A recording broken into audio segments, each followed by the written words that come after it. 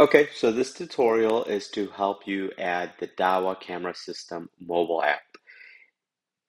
Go ahead and go to your Apple Store or maybe Google Play and download DMSS. That is the app here on the top left of this home screen. After downloading, you can then open the app, and on the top right corner, you can press the plus symbol.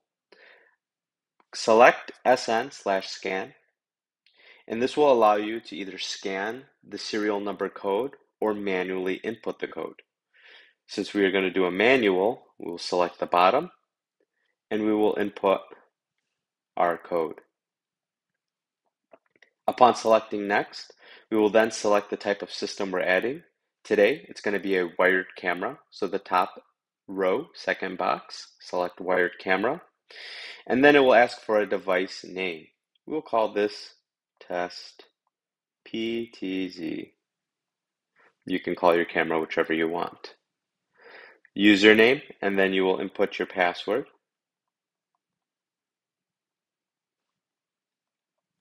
And select done. Upon selecting save,